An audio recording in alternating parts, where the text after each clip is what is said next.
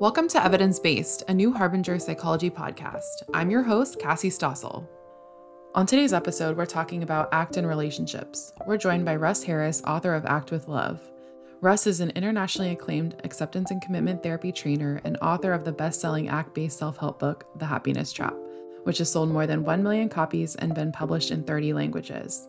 He is widely renowned for his ability to teach ACT in a way that is simple, clear, and fun, yet extremely practical. Hi, Russ. Thanks so much for joining us on Evidence Based. Oh, thanks so much for inviting me. So I thought we could start off by talking about why can ACT be really helpful for couples? Well, love and pain are dance partners. They go hand in hand. So when you've got two people spending a lot of time together, there's going to be conflict and tension and difficulty. Not all the time, but it's inevitable. When I run workshops, I ask the audience, put your hand up if you spend a lot of time with another person and in that relationship, there are no difficult thoughts and feelings whatsoever, and of course, not a hand goes up. Even dogs, right? Dogs are a lot easier to live with than humans, and even dogs will push your buttons. So if you've got two humans living together or spending a lot of time together, there's going to be all sorts of problems, difficulties, conflicts, tensions. Lots of painful thoughts and feelings. And so ACT is brilliant at kind of helping to take the power and impact out of those thoughts and feelings so that they don't jerk you around and pull you into destructive relationship draining behaviors. ACT is also very good at helping you tap into your values about the sort of person you want to be, exploring who do I want to be in this relationship and what sort of partner do I want to be and how do I want to treat the other person. And of course, fundamental to a healthy relationship is just really being present with and open to and accepting of the other person. So that the better you can do that, the better the quality of your relationship. Absolutely. And you mentioned in your workshops, you asked the question of if anyone has no difficulties and no hands go up. In your book, you talk about the 3 myths of love, and I feel like that ties in really well. Can you talk about those? There's lots of myths about love, but 3 that come up over and over again. One is this idea of the perfect partner. Did you know, Cassie, you've got a soulmate out there that is your perfect partner, ideal for you in every way. And when you find this perfect match, oh gosh, then you'll know what true love is, right? And of course, this myth is perpetuated by books and movies and so forth. And then linked to that myth is the idea that love should be easy. And so if there is conflict or tension or boredom or frustration or anything difficult going on in the relationship, well, that means there's something wrong. Love should be easy. This idea that you actually have to work hard at it. And if you're just falling in and out of love with people sequentially for a few months and then moving on, well, that's a different story. But if you're kind of hanging in there and wanting to make a relationship last in the long term, it requires lots of hard effort, and unfortunately that goes against the myth. And then kind of linked to both of those myths is this idea of everlasting love. When you've got that perfect partner, it's not just that love should be easy, it should be everlasting. You should always be feeling these wonderful, moments head over heels. And again, if you're not, there's something wrong. So collectively, those myths just set people up for a struggle with reality. Absolutely. And they don't, feed into any sort of longevity of a relationship. That's all just sort of this at the beginning phase, right? Yeah, absolutely. And so we do see this in the media. We see kind of rock stars and movie stars who just go through one relationship after another with these, it all seems like this blissful love and all your dreams fulfilled. And then 6 months later, they're in divorce courts, it's, we won't name any names. In your book, you use the acronym DRAIN to remember the ways in which we respond inflexibly in a relationship. Can you talk more about that? Yeah, so DRAIN is an acronym that the D is for disconnection, the R is for reactivity, the A is for avoidance, The I is for inside your mind, and the N is for neglecting values. So D for disconnection, when you cut off, when you disconnect, when you're not present, when you're not paying attention, that's a recipe for disaster. Reactivity, we all know what this is like. We get jerked around by our thoughts and feelings like we're a puppet on a string. And the more reactive we are, the more on automatic pilot we are, the more likely we are to act in ways that are unhealthy or damaging to the relationship. The A is for avoidance. Lots of the work around making a relationship really successful and fulfilling and rewarding is uncomfortable. Particularly if you have to have those difficult heart-to-heart conversations, for example. And so if you're in avoidance mode, trying to avoid all discomfort, you'll often avoid doing the very necessary work to build a relationship.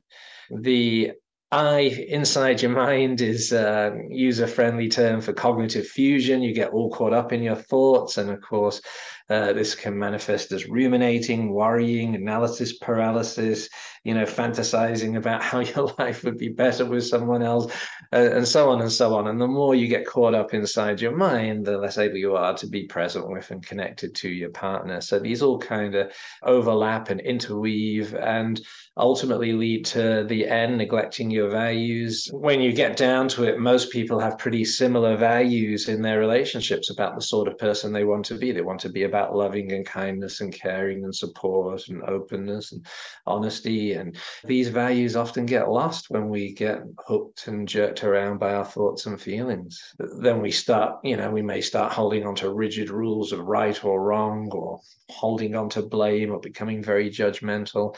And the values just go out the window. One thing I noted when I was reading the drain portion is I appreciated that you had the reminder that both partners can be draining the relationship, because I feel like it's really easy to play that blame game when you're activated and you think you've done nothing wrong. So I really appreciated that reminder in there. Oh, yes. Well, of course, I've never played the blame game in my relationship. Everyone else Exactly. does, but not. It's common in couples counseling. Both partners come with the same agenda. I'm okay, fix my partner. It comes naturally to us to kind of blame and point the finger, but we do need to look at ourselves. That doesn't mean that both partners are always equally contributing to the problems in the relationship, but they are contributing in some way. So it's very important to have a look at, what you're doing. Sure. And those drain, all the activities in the drain acronym are what inflexibility looks like. On the opposite end, what does it look like to be psychologically flexible in your relationship? Well, I like to summarize psychological flexibility as being present, opening up, and doing what matters. So, first of all, we're present in our relationship. I'm actually paying attention to you with openness and curiosity. I'm interested in knowing about your world and what you're doing. And when you meet someone for the first time, that comes naturally. But as you know someone for a long time, it's easy to start to lose interest. Your mind sort of paints a portrait of the other person, and you start relating to that portrait rather than the real ever-changing human being. Paying attention with openness, curiosity, being fully there with your partner. I'm laughing because I'm sometimes not very good at this. And my partner says to me, "Where are you?" And I'm like, "Oh, sorry." But it's so easy to drift off. So that coming back again and again and again, our mind will pull us in a million and one directions, but bring it back to the person you're with right now. Then opening up, that's a user-friendly way of talking about diffusion and acceptance, opening up, making room for all the difficult thoughts and feelings that are guaranteed to show up. In any loving, caring relationship at times, letting that stuff flow through you so that you can be present and do what matters, kind of act on your values, be the person you want to be the sort of partner you want to be, or the parent you want to be, or the friend you want to be. There are many forms of loving relationships. Absolutely. And we talked a little bit about that, being aware of your own actions in a relationship. And so much of this work requires you to be self-aware and both partners to have that self-awareness. Do you have any ways that people can start to cultivate more self-awareness? Yeah, well, I think really any mindfulness practice will develop self-awareness. But I think there's more. I mean, one is, certainly if we're talking about intimate partnerships, is to have regular talks with your partner. Say, can we, give each other some feedback on how the relationship's going and what's working and what's not going so well. And, this is often nice to put aside time. And I say to people, it's up to you. It might be once a week. It might be once a month. Maybe you go for a drink or a coffee or a walk in the park and you actually just kind of discuss and give each other positive feedback about what you're liking, and also some kind, compassionate negative feedback about what's not working. That's because feedback from others is such an important part of self-awareness. And then of course, recognizing your own. If you've been in a relationship with someone for a while, or previous relationships, you should have a fairly good idea of what you do that's annoying or difficult or contributes to the problems, and having a look at, what can I do to modify that. It's a real dance routine between both people, because obviously, as we've said, there is no perfect partner. I say to individual clients, do you always do the things that you think you ought to do? No, right. Okay. So what chance has your partner got of doing all the things that you think they ought to do? It's just not going to happen. Have you eliminated all your annoying habits that annoy you personally? So what chance has your partner got of eliminating theirs? So there is some acceptance required, but also it's about having a look. Can I lift my game? Are there areas, where a little bit of effort on my part would make a big difference to my partner? So all those things, really. Yeah, that's funny. I was thinking about all the annoying things I do, and I'm sure I've only gotten worse since me and my husband work from home together for the last 3 years. So there's no separate time. Yes, that home working situation, boy, does that raise the stakes, doesn't it? Exactly. One thing in your book you wrote about is that your first strategy in practice with couples is to ask them about their relationship before their problems. Why is this your first approach? Well, it gathers a lot of information very quickly. Ask people, where did you meet? What was it about your partner that you found attractive, aside from their looks? I always put that bit in about aside from their looks, because, looks may have changed if they've been together for 20 or 30 years, Oh, he used to have a six pack and look at him now, he's a fat slob, You don't want to open the door to that kind of thing. But what attracted you aside from looks is a useful question. At what point did you realize you were in love with each other? What did you think were his or her or their greatest qualities when you first met them? And so asking these questions with a lot of couples taps into some very positive memories. They've been so focused on all the problems for so long, and they're in such a state of resentment. And before coming into therapy, they've rehearsed what they're going to say about the problems, or defending themselves against attack and so forth. And so it, often takes them by surprise, and often helps them tap into positive memories. If one or both partners are unable to say anything positive, if you get this kind of like, I can't remember, I've no idea, even we had problems right from the start, even our wedding day was a disaster, then there's big problems there. But with most people, there'll be a fairly positive response to that. And, you'll see faces soften and smiles play up, and you can comment on that. So it starts to set a different tone for the relationship, for the session. It gets people's defenses down. Yeah, that's important. I feel like to soften before delving into those issues. One other part of your work is something called the choice point. Can you talk more about what that is? The choice point is a very powerful tool that was co-created by myself and Joe Cherokee and Anne Bailey. I think it's my favorite tool in ACT. It's a very simple visual map that really maps out the whole ACT model, just with two diverging arrows. One shoots up the page to the left top corner, and one shoots up the page to the right top corner, and they meet in the middle near the bottom. And the left arrow is titled the away arrow, and the right arrow is titled the towards arrow. And basically, everything you do all day long either takes you away from the sort of life you want to live and the person you want to be, or it takes you towards the life you want to build and the person you want to be. And what you write at the bottom of the choice point is all the difficult thoughts and feelings and situations that are showing up in your life today.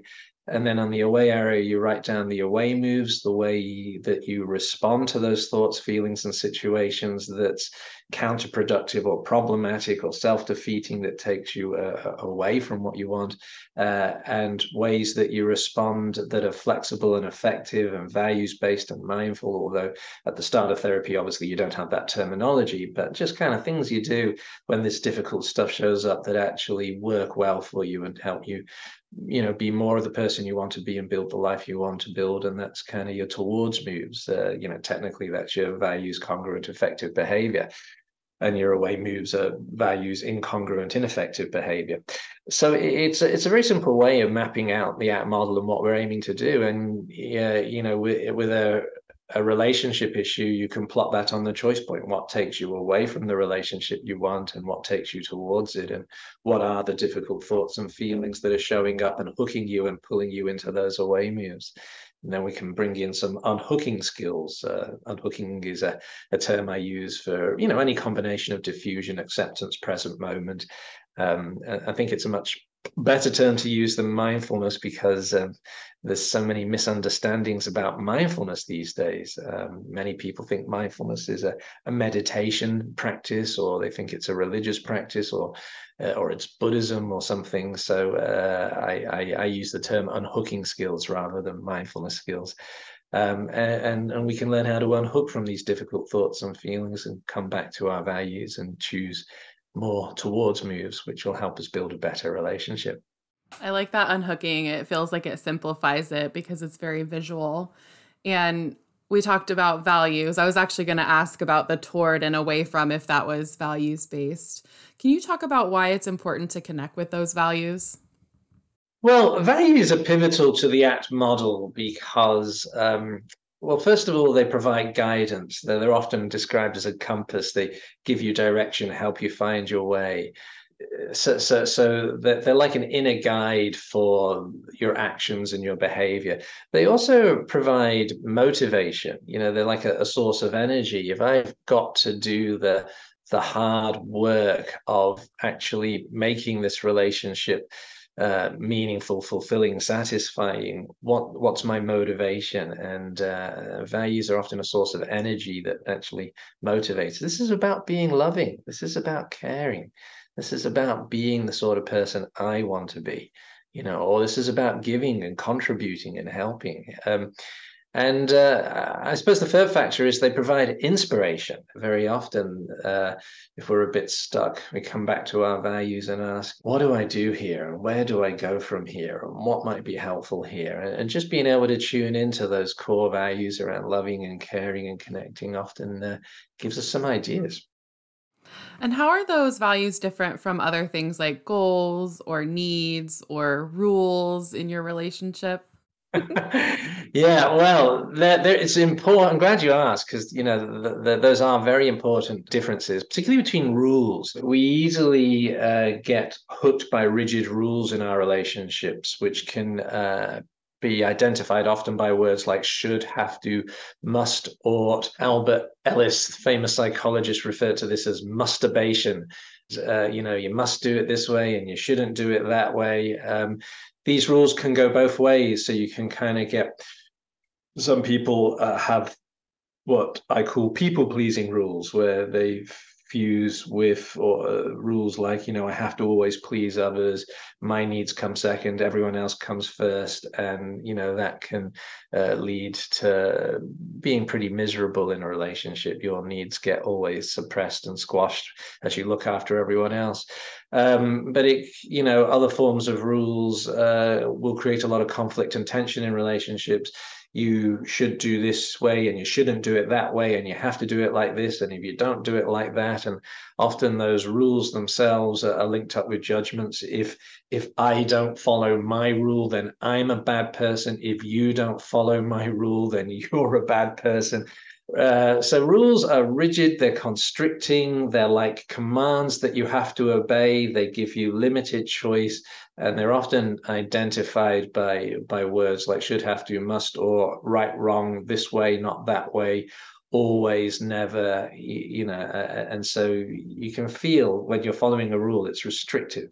Whereas a value can usually be said in one word, loving or caring or kindness. There's an infinite number of ways of living that value. Whereas a rule, I have to always please others, locks you down. Then there's what did you say? Goals. So goals are, a very important part of the ACT model. Goals are what I want to have or get or achieve, whereas values are how I want to behave, how I want to treat myself, how I want to treat others, how I want to treat the world around me. So we want to use our values to inspire the goals that we set for ourselves. At the same time, we need to be realistic. We're not going to achieve all our goals. We'll achieve some of them. No way we'll achieve all of them. But the lovely thing is we can live our values even if we don't achieve our goals. We can live our values every step of the way towards achieving a goal. And we can live them even if the goal falls flat or something gets in the way of it. So they're quite liberating that way. Needs. Well, needs are basically very, very, very important goals. The things that I really feel like I need to have a good life. And so, of course, it's important that we try to get our needs met. And it's important that we realize we won't always get our needs met. And how do we cope with that? There are effective ways of coping with that, such as acceptance and self-compassion and living your values. There are ineffective ways of coping with that, such as aggression or hostility, or all the things that we do to fruitlessly try to escape from our pain. We're not going to always get our needs met, and that is painful. It also sounds like the difference of values is like living by your values is something that you have control over versus all of those other things have other external factors that play into them. Is that right? Yeah. I mean, if you think that's a good way of putting it, if you think about a relationship, you want to explore what I want to contribute to the relationship and what I want to get from the relationship. And so when we're talking about needs, we're looking about what I want to get from the relationship. Now, our values influence how we go about getting our needs met. So, if we try to get our needs met through aggression or hostility or manipulation, or that's going to be destructive to the relationship. But if I tap into my values around kindness and caring and loving, and I try to get my needs met in ways that are aligned with those values, it's going to be much healthier for the relationship. Definitely. When you talk about conflict and pain arising, you write about 2 ways we might respond with obey mode or struggle mode. Can you talk about those? Yeah, so obey mode and struggle mode are user-friendly terms for fusion and experiential avoidance. So obey mode basically means your thoughts, feelings, emotions, memories show up and they completely dominate you. They dominate your awareness, they dominate your behavior, they jerk you around like a puppet on a string. You obey what these thoughts and feelings are telling you to do. Yeah, that's basically fusion. Struggle mode is basically experiential avoidance. You struggle against these thoughts and feelings. You try to fight with them, suppress them, or escape, avoid, run away from them. And most people, prior to ACT, those are their predominant modes of responding to difficult thoughts and feelings. They either kind of fuse with them, they dominate it, obey, or they struggle, they fight and run from them. What we're offering is a third way of responding that's radically different to both of those two. And because it is so radically different, it's often a bit daunting or scary for clients. And of course, it requires practice. Absolutely. And that alternative would be one of our other acronyms, the ACE formula. Can you talk about that? Yeah, well, I guess the alternative overall is kind of like opening up and making room and allowing these thoughts and feelings to be there, or technically is flexible responding to these difficult thoughts and feelings. One of my favorite skills in teaching people how to do this early on in therapy, or early on in self-help books is something that I call dropping anchor. So, dropping anchor is an umbrella term for literally hundreds of different mindfulness exercises, but they all follow a basic formula, the ACE formula. So, another acronym. The A is for acknowledging your inner world or acknowledging your thoughts and feelings, basically acknowledging whatever's showing up in this moment. The C is for connect with your body. So in some way you move your body and notice what it's like. And the E is for engage in the activity that you're doing or engage in the world around you. And so dropping anchor exercises involve cycling through these processes in any order. It doesn't have to be ACE, it can be CEA or AEC or whatever, but usually cycling through these 3 or 4 times over the space of a couple of minutes helps people sort of ground and center themselves. And you can make long exercises that go for up to 10 minutes or ultra brief exercises that go for 10 seconds. It's a very flexible way of creating a very simple mindfulness exercise. So with the A part, the acknowledging part, you basically just non-judgmentally acknowledge thoughts and feelings. I'm noticing thoughts about, I'm noticing feelings of, just which is the first step in both diffusion and acceptance, that just non-judgmental acknowledging and allowing of the thoughts and feelings showing up. And then the C is really just kind of getting people in touch with their physical actions in some way. So it could be, the straightening up your spine or pushing your feet into the floor or having a stretch or, taking a slow, gentle breath, anything that kind of helps you physically connect with some part of your body. And that's obviously adapted to the person that you're working with.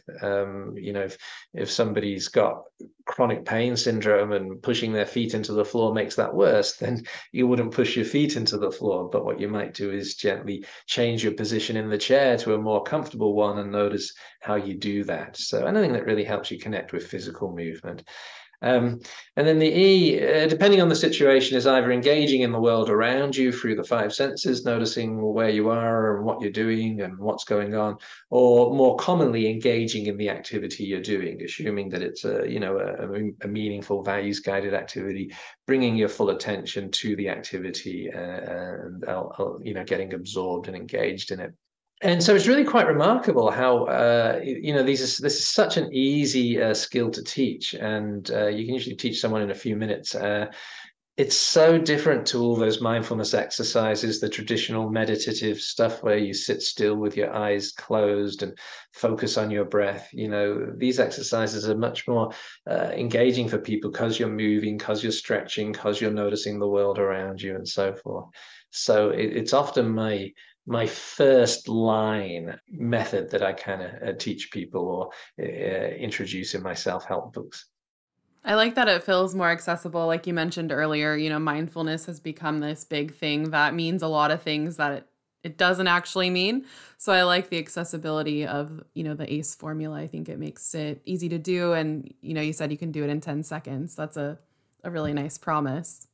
Well, it's so important. Another nice thing about dropping anchor exercise is that the metaphor is that, your boat's sailing into the harbor and suddenly a storm blows up. What do you need to do? You need to drop anchor, because if you don't, your boat's going to get swept out to sea.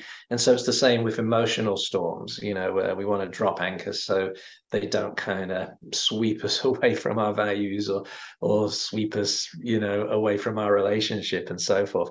I like this metaphor because, when an anchor doesn't control the storm, it holds the boat steady. The storm will come and go in its own good time, as does an emotional storm. If people use this metaphor, it's very important to specify that the boat's in the harbor, because out at sea, boats don't drop anchor in a storm. They capsized. Back in 2015, the World Health Organization asked me to write an ACT protocol for use in refugee camps around the world. And it needed to be a trauma-sensitive protocol because, obviously in refugee camps, there's a lot of trauma. Many of those traditional mindfulness meditations are not trauma sensitive. There's a danger if you sit there with your eyes closed, kind of tuning into your inner world. There's a danger that you'll have flashbacks or re-experience the trauma or dissociate and so forth. So in the World Health Organization protocol, we made dropping anchor the first mindfulness practice. And we just kind of started with very short 10-second exercises and then built up to sort of much longer 5-minute, 7-minute exercises. And people responded really well. The big randomized control trial they did on this, it was in a Ugandan refugee camp with South Sudanese refugees. There was like 600 participants in that trial, and there was not one single reported adverse incident. Certainly for therapists in practice, if you're working with couples, you will encounter a significant number that have had trauma backgrounds. And so it's a nice trauma sensitive practice that you can. It's good for anybody and everybody, and it's quick to learn, which is another reason why I included it in that protocol, because many people in these refugee camps are in cultures that have never heard of anything like this. It's just completely, utterly weird, but it's very doable. And can be a game changer. That's really important. Earning your continuing education hours doesn't have to be a painful experience. The right course can open your mind to new possibilities, increase your confidence, and hand you powerful tools to transform your clients' lives. Praxis Continuing Education and Training teams up with some of the brightest minds in mental health to provide cutting-edge, evidence-based training for practitioners. You can learn firsthand from experts like Stephen C. Hayes, Kelly Wilson, Robin Walzer, Kirk Strazel, and many others. Find your next training at praxiscet.com. That's praxiscet.com. I want to ask a little bit about stories. What are some of the stories that we might tell ourselves in relationships? Well, there may be positive stories like this person's wonderful and I've found my one true love. But more commonly, at least in clinical practice, we encounter some pretty negative stories. And so they may be self stories, I'm not good enough, I don't matter, I'm letting my partner down and so forth. Or they may be stories about the other, they're not good enough, they don't care, they're selfish, they're lazy. Either way, those kind of stories, if you get hooked by them, are going to pull you into problematic or self-defeating patterns of behavior. And I mean, there's so many different types of story, but they're all basically some version of the not good enough story. I'm not good enough, or you're not good enough, or our relationship's not good enough, or this, that, the other's not good enough. And we can't stop these stories showing up, but we can learn to notice them and name them and recognize them. Oh, there it is again. There's the XYZ story. I know this one. Just kind of stopping to notice and name it will often take some of its impact away. So it kind of frees us up to make some different choices. Instead of letting the story dictate what we do, we can come back to our values and use those as a guide. Absolutely. And what role does self-kindness and self-compassion play in doing this work? Oh, a massive role. I mean, self-compassion is such a central element of the ACT model. And sometimes people don't seem to get this because it doesn't appear on the ACT hexaflex. They're like, oh, where does self-compassion come in? But self-compassion is constructed from the 6 core elements of the hexaflex. It's kind of at the core of self-compassion is values of kindness and caring, which we translate into committed action. What are kind things I can do for myself? What are kind words I can say to myself? This is self-compassion I'm talking about here. Diffusion from harsh self-judgment, acceptance of difficult feelings, contacting the present moment, noticing it, acknowledging what's painful, painful and difficult in my life right now.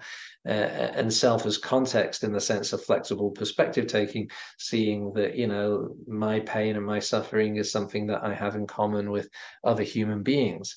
And so whether it's compassion for others or self-compassion, it's fundamentally important in ACT and very, very important in relationships because, of course, we're going to get hurt.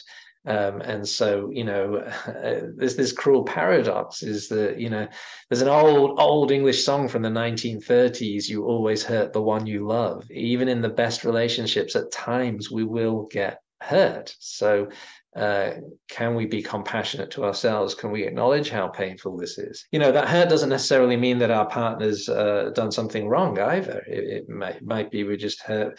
We're hurting, I should say, or we're in pain because maybe your partner's in the armed forces and they're in danger, or maybe your partner's sick or ill and they're suffering, and of course that brings up a lot of pain for you.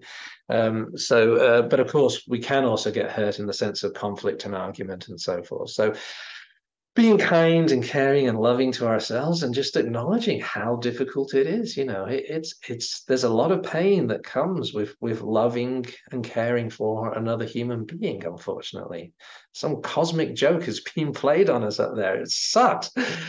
Some clients resist self-compassion. They think it's the same as self-pity, and so it's not self-pity. Self-pity is like, oh, poor me, how terrible it is that that these things happened. Why me? It's not fair, and that kind of pushes people away. People don't like self-pity. Self-compassion is really just acknowledging your pain and being there with genuine kindness for yourself.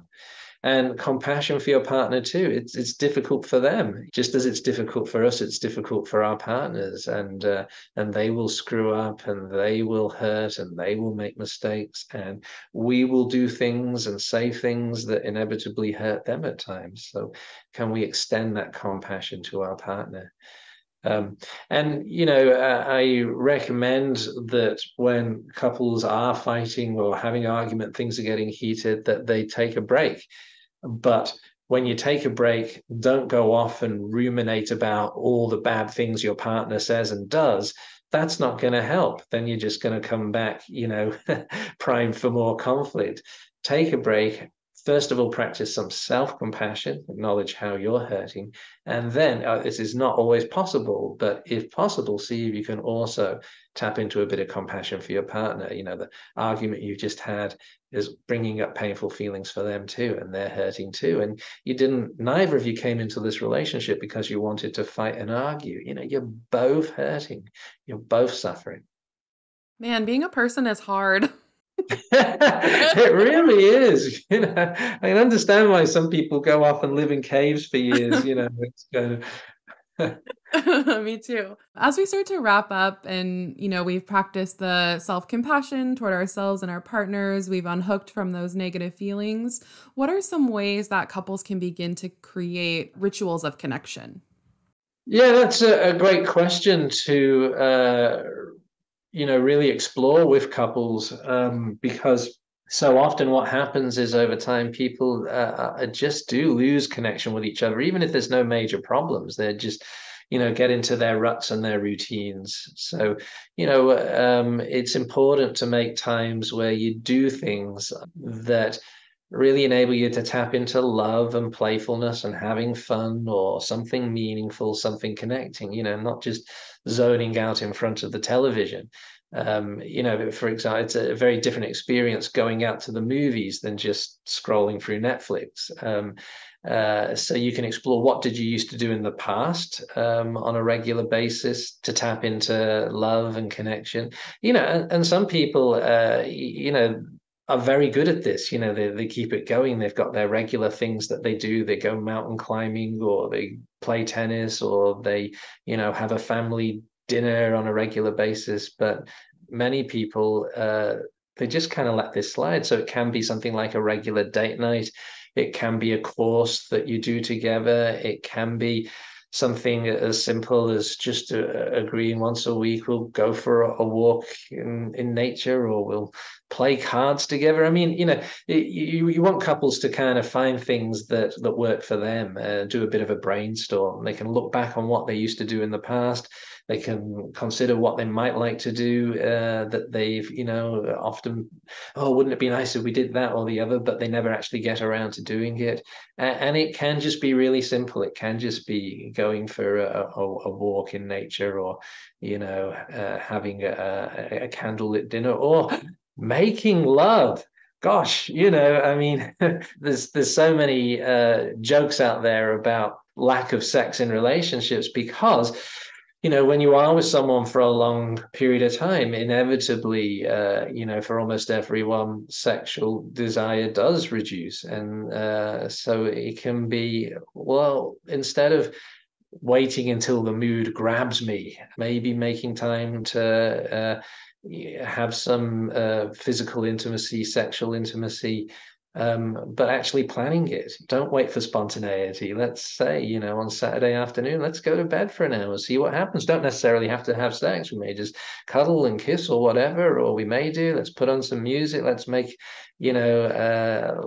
it about connection and engaging, and not about, in the book, one of the topics I cover is goal-focused sex, which is all about the performance, and I have to get the orgasm, and, I have to get the erection, and it has to be, amazing. And if you kind of put that sort of performance pressure on yourself or your partner, it'll actually make sex an anxiety-provoking experience. So make it more about values-focused kind of physical connection, about just being present and connecting and tuning into each other's bodies and experiences. But of course, you have to have a good relationship first.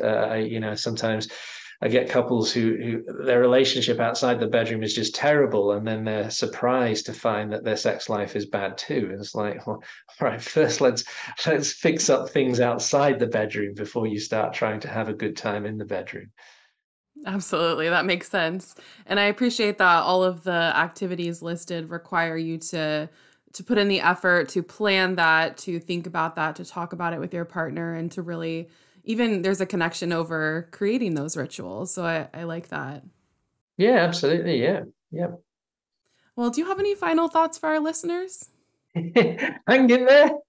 Yeah, I mean, I guess we've kind of focused in this interview mostly on the kind of difficulties in relationships, and we've talked a lot about hard work. But of course, there's also times where it's not hard work, and it's fun and playful, and so it's really important to enjoy those. Don't take them for granted. Actually, kind of savor all those little moments where things are going well, or things are peaceful, or you're having fun. That kind of savoring aspect of mindfulness and appreciating is so important. Well, thank you so much, Russ, for your time. This has been such a great conversation. Oh, thanks, Cassie. Thanks for inviting me.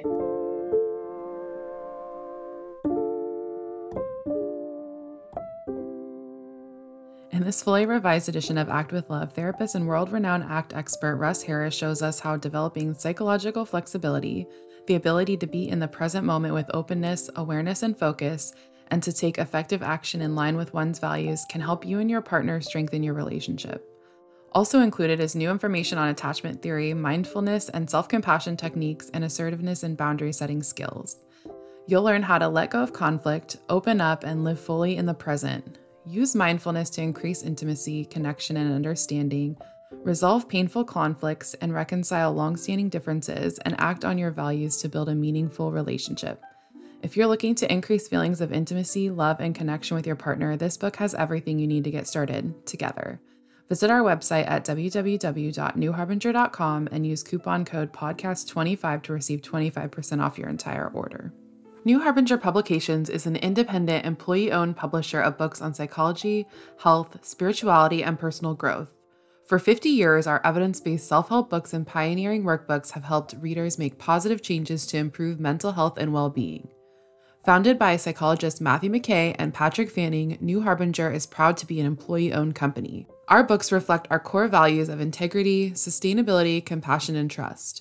Written by leaders in the field and recommended by therapists worldwide, New Harbinger books are practical, accessible, and provide real tools for real change. Join the New Harbinger Clinicians Club, a free membership club exclusively for mental health professionals.